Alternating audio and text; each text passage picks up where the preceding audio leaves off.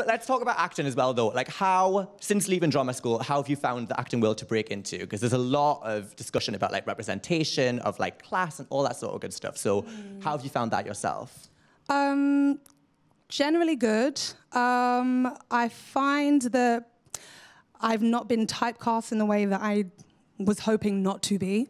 I have had a lot of range of characters, whether they be old, young, a mother, a prisoner, a slave, all sorts. Comedy, straight roles, theatre, TV, radio. So I've had a mix, and I've been really fortunate with what I've got.